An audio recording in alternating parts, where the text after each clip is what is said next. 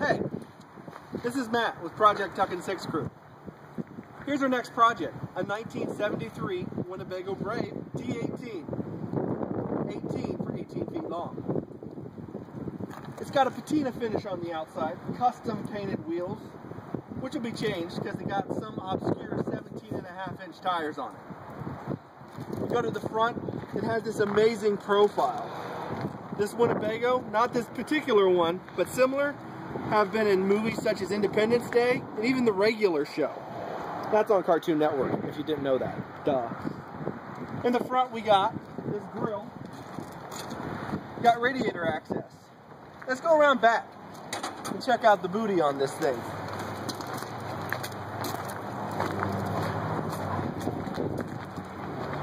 Generator storage. Previous owner has outfitted it with custom LED taillights that you can pick up at any Tractor Supply. They're for a trailer. It's got the invisible bumper, which I can't talk today.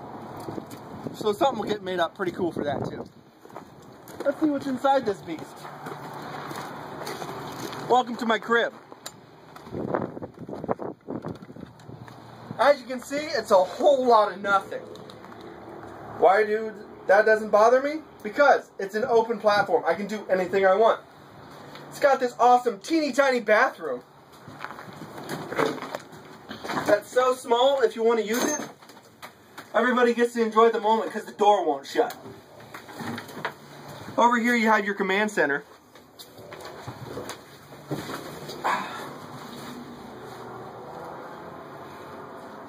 Thanks for joining me over here.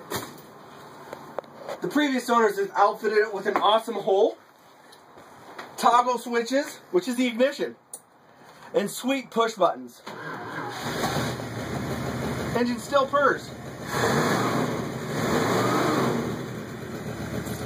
Other custom touches they have done: solar powered light that hangs from the window, and road tunes, Def Leppard, Great White, Custom Mix, and The Police. Well, stay tuned for some other updates. See you soon. Tuckin' Six out.